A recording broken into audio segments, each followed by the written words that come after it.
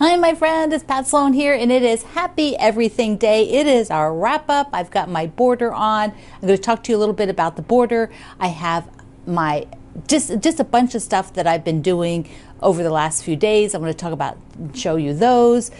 We'll have the Valentine sew along. Talk about that towards the end. So first, I'm not going to put the Happy Everything up on the wall because I want to work on this. And I thought, okay, I'll just hold it up and then later I'll get a picture and put it on my website. So it'll be on my website today. But here is mine with the border on. Ta-da! I am very excited about this. I love it.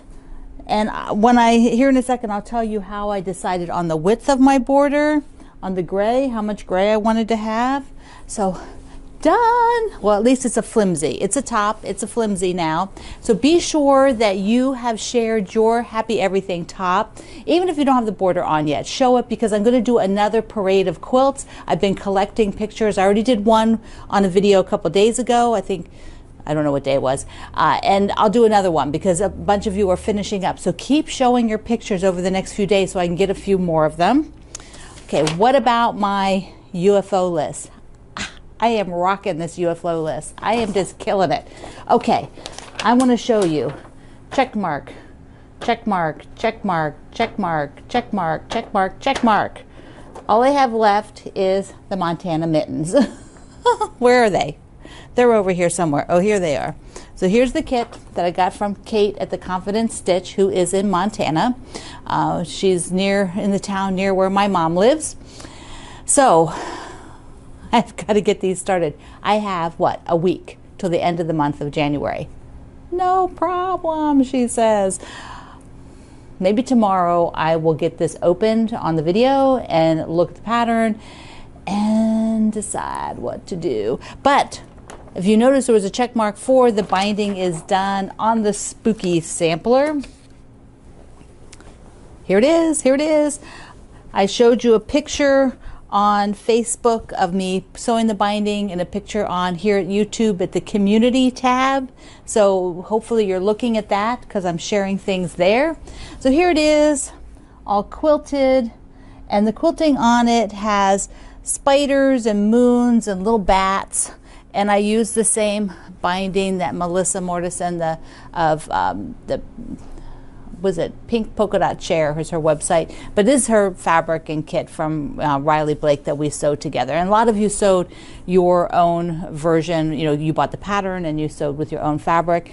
But I love the stripes, stripes, stripes, stripes, stripes, stripes, everything stripes. The backing I got was from her fabric line too, because it is so darn cute. Here you can see a good spider on that gray, and spider web. And then there's little bats in some of the places. Let me see. Was there a bat? Yeah, here it is by the broom. There's a bat. So darling. So that is done. And I'm not sure what I'm going to do with that. It might be a gift. I have someone who loves a lot of Halloween things. And so I think that's where this one is going to go. This look border decision making, size decision making. To figure out the size border I want on the Happy Everything, it's kind of a visual thing for me. I don't really go for measurements because, you may want a wider border. Maybe on a particular quilt if you're putting it on the bed and you just want the top to be sort of your patchwork design and then the border to be all the hangover. Proportionally, the border will be quite wide if you were to hang it up and look at it.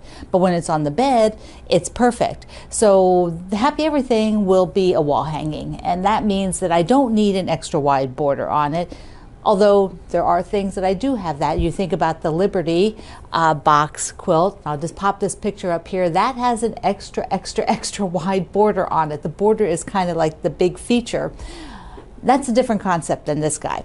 So I'm probably looking at a 3 to 4 inch border. 4 is probably too big because I don't want it to overpower the center. Particularly the gray is darker than a lot of the grays in the quilt. So let's take a look. So I have it down here, and I've just put the border fabric out so that I could take a look at it. I have got a ruler, and I will lay it down here. I've already had it up on the wall, which is really the best way, and I knew that Probably about 3 to 4 inches would be good. So I just take my ruler, and right now this is 4 inches. So, if I cut it 4 inches, then it's basically like 3 1/4 when it's finished. So there, and of course this yellow will go in 1/4 of an inch more for the seam allowance for what I'm sewing it to. So that will be about like this. That 1/4 inch doesn't visually eat up a lot of space when I'm looking. So there is a 4 inch. So what if I did like 3 1/2? So here would be 3 1/2. And that gives me just a little bit more narrow border. I will also do the binding in this same color because I don't want to break up the look of it. Often I do binding in a different, like maybe this inner border, I would repeat out here. But it's, if I do 3 1/2, which means I'll cut it 3 3/4, then the yellow would overpower it. I want it to just frame it, like a picture frame, you know, so I want that. So I think I'm going to do this size. Oh, the 4 was nice though, but I think it's just a little bit too, I think I'll go, that's just that, take off this, that little bit. So I'll cut these strips 3 3/4 and then add them to the quilt. I will cut all 4 borders on the length of the fabric because I have enough fabric to do the sides without any piecing, which is fabulous. So I will do the top and the bottom at the same. That way I don't chop off any of the end, because if I were to go, oh, okay, this is enough to do the top, let's say it were, and I started chopping off, well, if I was kind of close on the length, I've now lost length. So I want to do everything on the length of the border for all 4 of them. So I will cut a strip that's the two longer strips, and then we'll cut the 2 shorter strips. That way I leave a piece left on here, and I'll show you what that looks like after I cut it. This length is, well, I could just fold it, you know, in half on the length, and then it's manageable to do it, to cut it doubled like this. So that's what I'll do. Put it down on the cutting mat. You can see. So it's a little, it falls off the edge just a little bit. If I were to angle it, see if I can get this. So if I angle the piece corner to corner on my mat, I can sort of get that there, get it almost all on the mat. See? The power of the angle. So basically I'm doing 3 3/4 inch so that it finishes 3 1/2, and I don't want that salvage. And I'll be doing 2 long strips. So I'll just show you one. I'll just cut one here out of this fabric. And I'm going to go back and trim it afterwards. So I'm past that white salvage edge. So this particular one. So here's the one piece, and then I need to trim it. So normally I would not flop it open like that to show you, because I need to trim off the other side. So I want to be sure to line it up. Okay, 3 3/4. So got to get that lined up. And then I will be trimming the whole way along, just to get rid of the white part there. So here, whoops, get that. So now I have one side border. And what I will do is cut the other side border just like this, and then I will cut the top and the bottom border. So I'll be sewing the top and the bottom border first, and then the side borders. I like to do it that way when my fabric works out, so I don't have to piece it, because the visual of having one full border top to bottom elongates the quilt visually. It's just a little thing, and I like the way that effect works out. Okay, time to get the other 3 cut. Here is after the top and bottom borders are cut. So I actually have this much to be sure I had enough. So now I have this beautiful piece left, which I will cut my binding out of. And then I can either save this for maybe another project, or I could decide to piece it into the backing. The borders are all sewn on. Yay! Have them. I know I'm on the back side here, but you saw it when I first started. So, and if you go to my website, I have a picture of it too. So there's the borders, and the binding is cut. So I will sew that up and press it, and then I'll wrap it and put it in the basket in my credenza. Now, what did I have left from scraps on that backing? I got 4 2.5-inch squares, which is the primary thing that I'm cutting and keeping until I sew up all those crumb blocks from 2021. So I'm not going to make more crumb blocks now, maybe someday, but this is what I'm cutting off. And then I had this little bit here. So that's pretty darn good. Oh, then the salvage edge, the white edge here. So that's done. Oh, then there was, oh, this is my bag of small scraps. So I'm keeping one bag of very small scraps that I'm not sewing together, and just going to probably gift this to somebody who really uses these or wants some variety, different variety, because I'm not going to sew those up. First, a mail call. This is from Judy, and she is on our YouTube chat. So, hi, Judy. You can get to that YouTube chat when it runs in the morning at 7 a.m. So come join us. So she sent me this wonderful card. It's a quilting card. It's from a lady who does cards called the Sisterhood of Quilters. Look at that.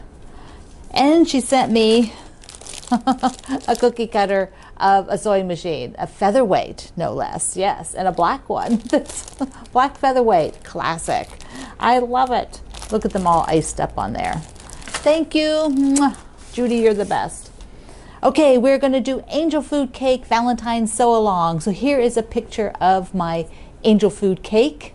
I had some the other day. We had strawberries and made it all yummy. It's been really good. It's gone. So the pattern was for Sweet Dreams, our block number 3, the angel food cake block. And I gave you a layout, and this layout will be a 40 by 40 quilt. Now, of course, if you want to make a lap quilt, you just keep making blocks, and you could make like 4 times of this. It would be then 80 by 80, which would be pretty big, or you could just add like 2 more rows and then 2 more rows, that kind of a thing, or 2 and 4 to get whatever size you want. So here's the layout. Now, I did that block with my scraps, because remember I did the first 2 blocks of Sweet Dreams with the scraps, and this is what I did. And I found some chicken fabric for all you chicken lovers out there. We were talking about loving chickens the other day, and I thought, okay, I came across this when I was looking for a light, and I found the chickens. Now the scraps are the alternate strips, so I alternated them with red, which kind of makes it pop. This particular block, scrap block, was probably the least favorite one I made. So I'm like, okay, it has to be cut up. And it turns out wonderful like this. Now for the angel food cake Valentine sew along, I am using this layer cake here, which I showed you the other day, and I'm going to show you again. Because I'm going to have a light background, which is this, and it's a different white. You can see it here. It's more white, and this is more yellowy, creamy color. I'm not going to use in my hearts here any of the lights, so I will just basically pull all those out, and then I will do my quilt from the other parts. So I've got pinks and peaches, and I will do all the hearts first. And I'm going to audition, and you're going to see me making this over the next few days. As I make stuff, I will show it, and then we'll talk about it every Monday for the next couple of Mondays. But I think I want to intersperse the purples, and then maybe make the border also just of the variety of colors. I can't decide, but I'm thinking if I just did purple on the outside, it's not going to look as nice with there'd be no purple in the inside. So I think it needs to have it just mixed up the whole way. So that, and there's a link below to this fabric line. It's called Sincerely Yours by my friends Chelsea and her mom Sherry. Okay, but what if you're going to just go in your stash? You can pull all kinds of fun things. I've got because this is not a big quilt. Oh, so I've got the pink, my pink bucket here. So if I was going to do pink, then I would pretty much go through and look for, there's how many strips? 1, 2, 3, 4, 5, 6. There's 6 strips on the heart, but you don't have, you could just do like 12 strips and just start mixing it all up and picking things that you like, maybe things that have some contrast, some pattern, and then low volume, or less pattern. You could also pop in, see, look at this. Got to put the candy in there. Depending on what your lights are, you could add some lights, but you don't want that to blend into your background too much. Here's one that I have with the windows on it. Now that would get chopped up too much, so I probably wouldn't do that. Now, here's a beautiful one that I was sent from Australia, so that would be really pretty in there. But I think I would end up alternating it more, so that the hearts, so that you'd have pattern and then less pattern, pattern, less pattern. And that's just kind of how I like to do it, which is the same effect that you see here. Because the red is kind of like the less pattern, and then you've got the scrappy pieces. Now also look around, because you may just have a bundle of something really good that you haven't used for a while. Like I was looking around and I had I had gotten, I guess it was collected, a few bundles of Tilda fabric a while back. And these would be really, really pretty. Now if you happen to have some Liberty of London fabric, wouldn't that be gorgeous? Like this reminds me of Liberty of London fabric. So the Tilda fabric, she always has different fabric lines. I'll link you to some at the website. You could also, of course, do red. There's, a variety of colors that you could do for this. But we want to get going. Where's the pattern? We want to get going today. Get your fabric pulled, show it in the group, come and show your fabric that you're going to use. A couple people have already made one, seriously. You can do a different kind of border. If you don't want to do those half square triangles, just make the hearts and put a fabric border. If you have a really pretty fabric that you've kind of been saving and you want to use, get that out and do it. All right, so this is the kickoff of the Valentine Sew Along. The last thing I want to wrap up today is the quilt vault. I spent the last 3 days basically refolding all of the quilts. It was a lot. I did a little bit and then did a little bit, and then I'm like, okay, on Saturday I was like, this is it. I am just going to refold all of them, get them all tidy, because I was on decision overload. I could not really think. I needed to just make them look tidy, and that would make me sort of have a nice space to look at, even though it's a storage space. So I'm going to show you a little before here, and then I'll show you the after. So besides in the dining room, I put bookcases, and look, I put up the monthly markings up on the top. Well, Greg hung it up. He's more patient than me to get it up there. So this is also quilt storage. These here are sort of things that are going to family members, or kind of a staging shelf at one right now. Everything from there over are kind of important quilts, or there's some there that need those right there. They need to be binding. They just came back. I have to show you those. But down below is some business storage. So this is, through the years, we off and on have storage here. And that's just the way life is. And then the dining room. So now I've got that stack folded tidy, and I'm taking all of this off today, this afternoon. I worked all morning on this side, getting it refolded. Basically, I know there's probably these 2 shelves will be donated eventually. And then there's a back layer, just atop of the bookcase. But these are also, some of these are fairly important quilts that'll go on the shelves out in the hallway. So I want to get those out of here and work on them. Then there's some small stacks I need to deal with. They're like pillowcases and little table runners. I need to figure out where to put those. And you've already seen these guys. So these 2 stacks are there waiting for me. So this is my life. The life of a quilt designer who has too many quilts. So here's where it ended up. I have all the shelves organized. Mostly what you see here on these two shelves are quilts from books. So they're almost all book quilts. And behind these two, which has the table, are quilts I don't get to quite as often. Of course, that makes sense, right? And then I have quilts here that are mostly from fabric lines. Then I have fabric wide backs, new fabric coming out, and then other quilts of mine. These are sort of seasonal, some of them. Plus over here, which is not really that organized, these are a bunch of things that will go to charity. These are smalls. They're all table runners or very small quilts. Down here are all my winter quilts. And now I'm able to walk through here, which is fabulous. I still have, these are like pillows and some other table runners. I still have to go through that. These are some supplies and some other smalls. I have lots and lots of small projects, so those have to be gone through. And now we'll take a walk out to the bookcases. Let's go to the bookcases again. And they are done. For now, this is all that's going on the bookcases. So I have space, as my friend pointed out. You have space.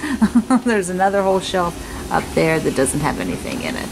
So there is a tour of the work that I've been doing over the last few days to get everything organized. I'm super excited, that so happy. I keep telling Greg, do you want a tour? Do you want a tour of my quilts?